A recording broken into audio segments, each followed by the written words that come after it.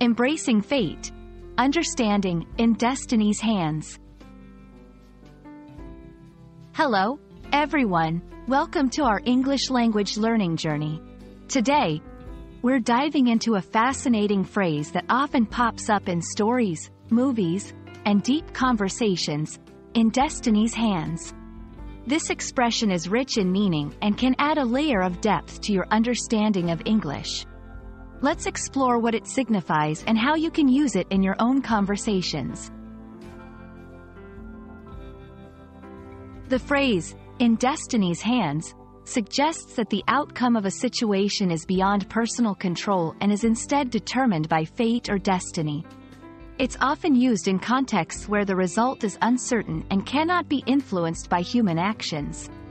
This concept is rooted in the belief that some events are predestined to happen, regardless of our efforts to change or influence them. Understanding how to use "in destiny's hands" in conversation or writing is key to mastering its significance. It's typically used to express a sense of resignation or acceptance of the future, acknowledging that some things are just meant to be. For example, "Whether we'll meet again is in destiny's hands. I've done all I can. The rest is in destiny's hands." These examples show how the phrase can be used to convey a relinquishing of control, often with a sense of hope or faith that things will work out as they're supposed to.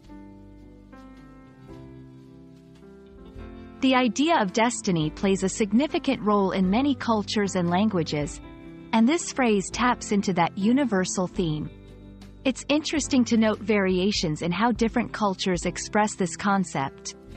While "in destiny's hands" is a common English expression, similar sentiments can be found across the globe, each with its unique cultural spin.